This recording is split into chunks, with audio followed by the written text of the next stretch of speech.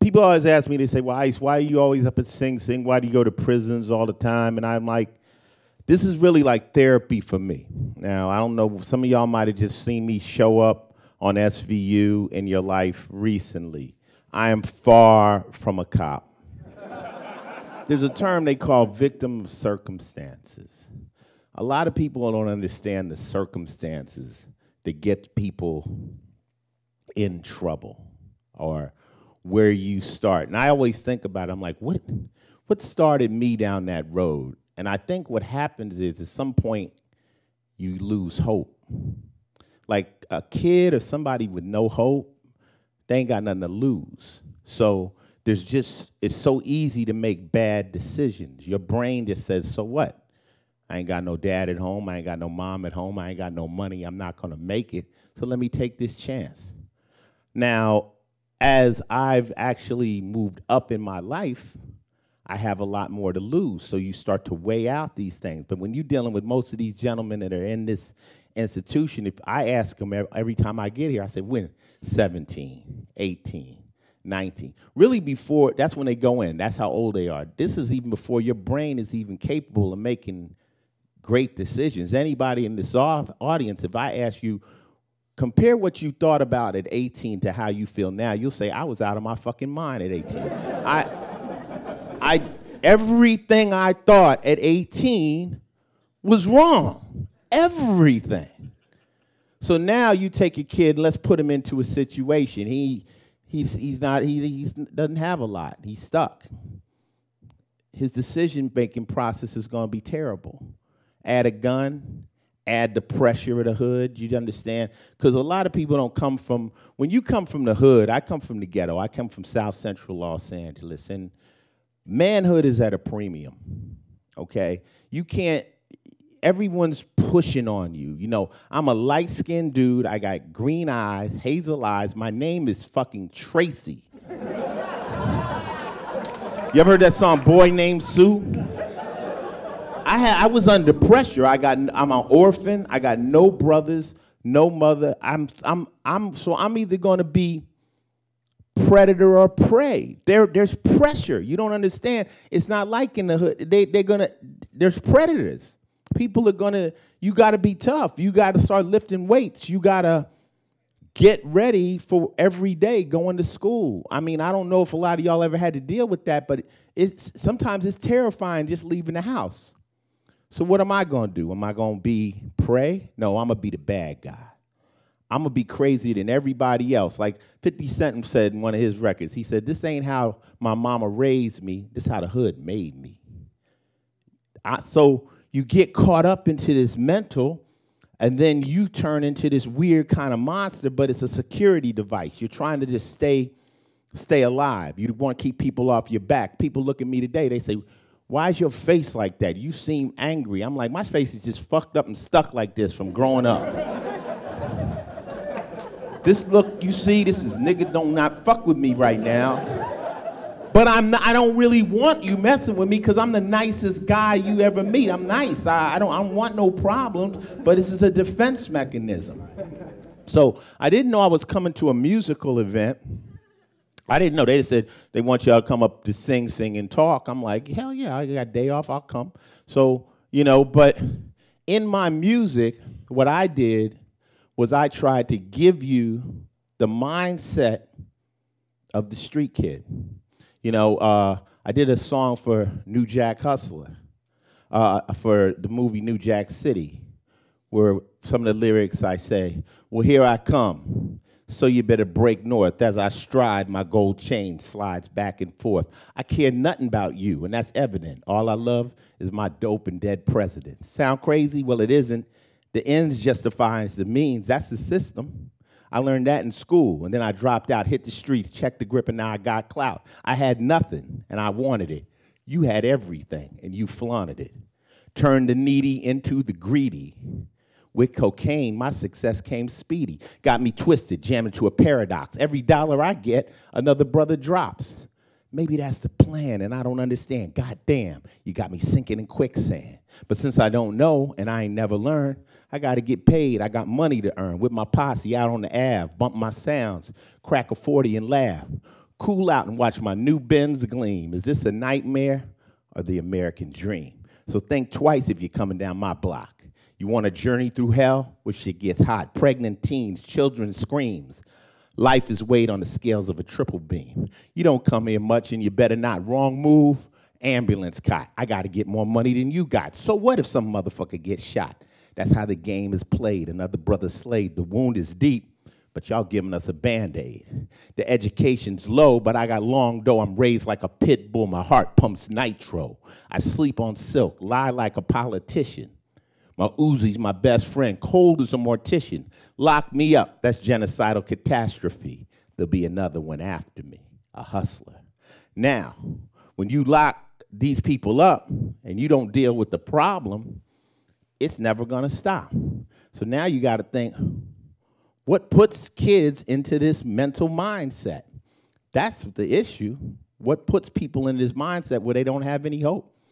And they go, maybe this is an option. You don't find kids that are going to Harvard robbing liquor stores. It's not racial. It's they have hope. They see a future.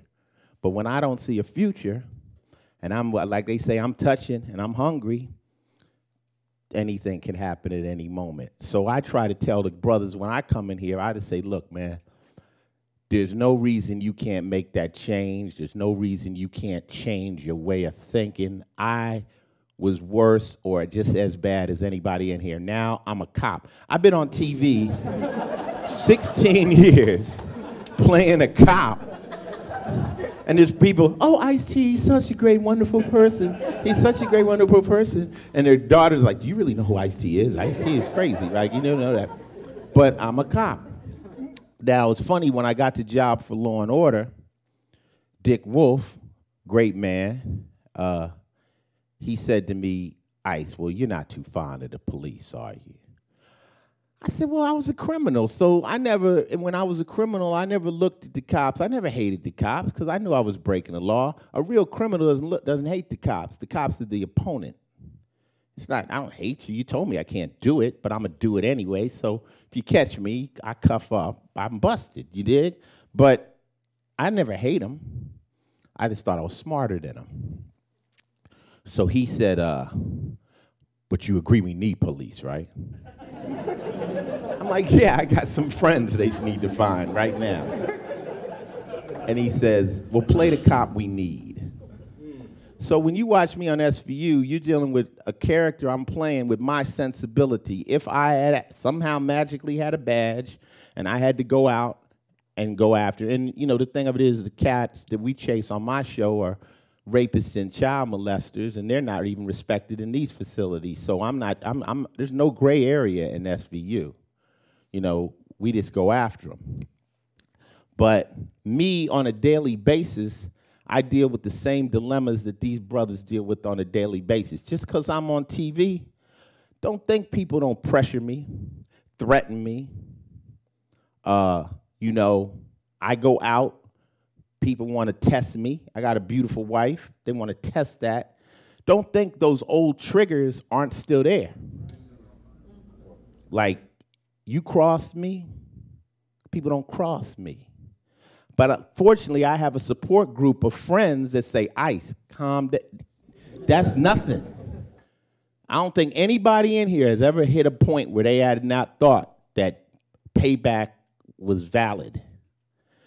These guys in here were 18 and 17 trying to make these decisions. You're an adult, your brain, hopefully somebody will grab you and say, man, listen. Forget about that right now. You know, I'm talking about being ready to go do some really bad things. Because my manhood is a certain way, I've been bred this way. Like, you know, so I had to learn that every bit of disrespect does not deserve reprimand from me. God will deal with them. I found that a sucker is a sucker, and eventually he'll see somebody. Doesn't have to be me. But I had to learn that. And I learned that by coming here and talking to these inmates. And like I say, this is therapy for me because I'm not like you.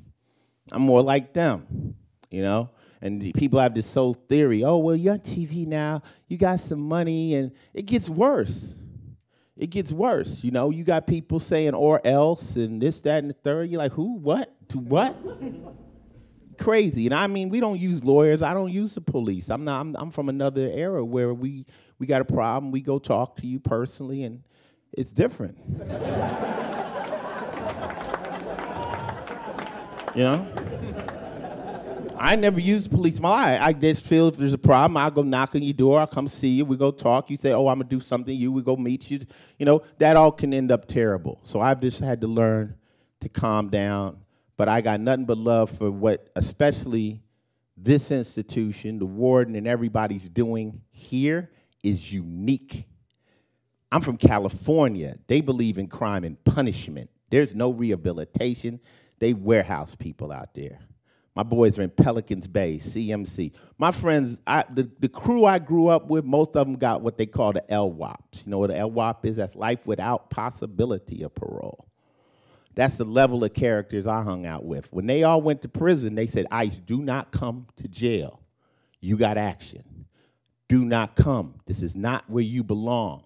So no square kept me out of jail. My friends in prison kept me out of jail. The guys I admired that I thought was cooler than me, they said, ICE, fool, you better be on TV, man. You know, they told me, say, ICE, you the only police that they cheer for up in the penitentiary. So the truth of the matter is why I'm here. It's not so much for you, it's for me. It's for me to say, when I come up and I see those gates, and I just know one split decision prior or tomorrow could put me here. I'm cut like that. And thank God for all my close friends and everybody to keep me grounded. But, you know, I just want to give a round of applause to this particular facility for even letting me in, because, like, you know, I see, he didn't do calculation, you know, like, who is he? No, he's his problem. But this warden sees past that. And like I think what the man was saying with Ted, could the problem become the solution? Well, I got news for you. When you talk to the kids, they don't want to hear from no squares. They want to hear from somebody who's been through it. They only respect the cat that carried a gun. I carried a gun so long I had a bruise in my leg for like a year. You know what I'm saying? Like, I know what that is to sleep like that and do this. I was just talking to some of the guys over there yesterday, a minute ago. I was like, the better thing when you get to the other side and you're legit, this is gone. They know what that is. It's like, who's gonna be the next person to come get me or something? So thank God for Sing Sing and all the inmates and the fact you can get y'all got master's degree, man. I ain't got no fucking master's degree, man. What the fuck? You get something to sing Shakespeare and shit? Do I need to come here to get educated? No. There's other ways. You can get it online. But let me end it with a song, with some lyrics and stuff, because a lot of people, they don't like rap music, but if it's done correctly, it's poetry. You know, I don't know what they doing right now, you know, shake your booty music. That's okay. But I did something different. This one starts like this. If I mess up, I can't, because this ain't a concert, so don't trip.